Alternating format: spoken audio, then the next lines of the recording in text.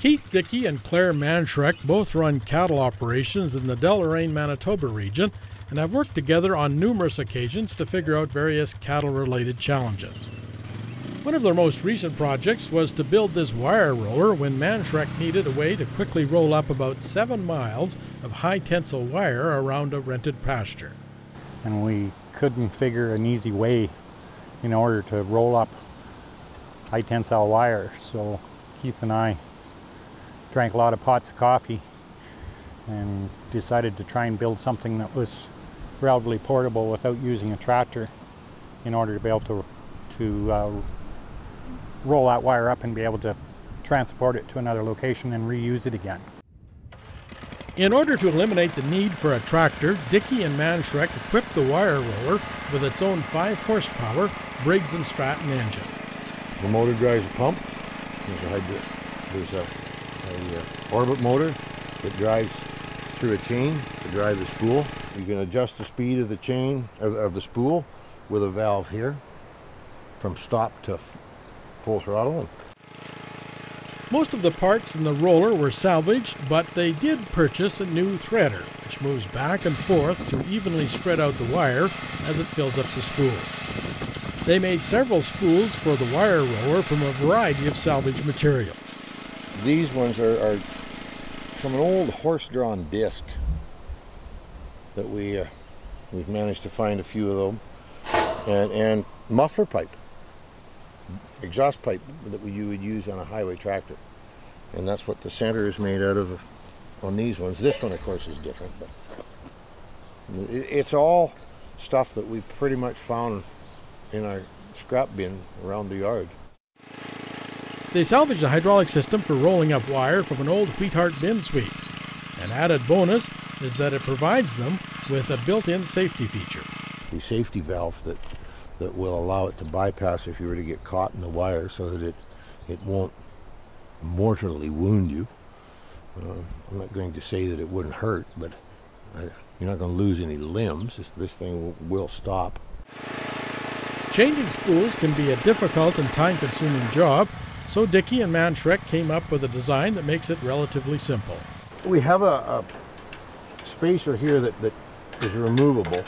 We have to take that off because the weight of a full spool, we need a bearing support in the other end, and it comes off like so. And then the spool, it's that simple. Put a new spool on.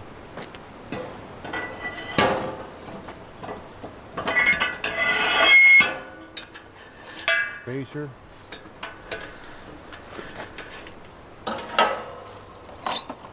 There's a pin.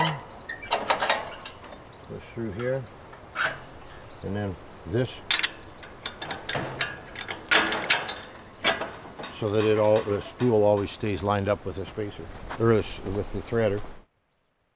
They specially built the black spool for more difficult wire rolling jobs. Yeah, this particular spool here is designed primarily for barbed wire, and so you can take it apart and store your wire rolled up, or we have used it to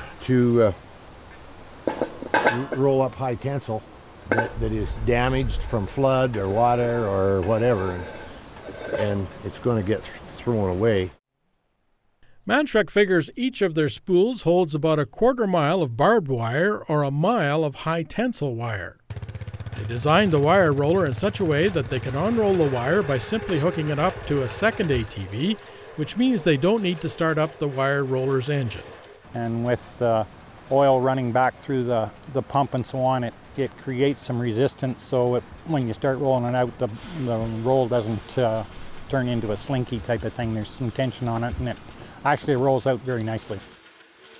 For the trailer portion of the wire roller, they salvaged an old tent trailer which hadn't been used for many years.